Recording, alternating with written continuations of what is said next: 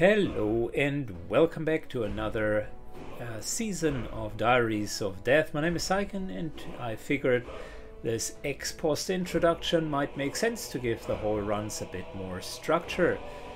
After the first run of Hamza, chosen of Dibella, the Illusion's Heavy Armor Knight, I present to you a next build that is going to be our build for season number 2. I figured we're doing something completely different and we're going to run Ron the Snake. I won't spoil too much about it, but he is a poison focused build. I'm looking into maybe dual wielding it later down the line, but the main theme will be utilization and optimization of poison. So let's see how well he's going to do and jump right into the next video with the introduction and the official run.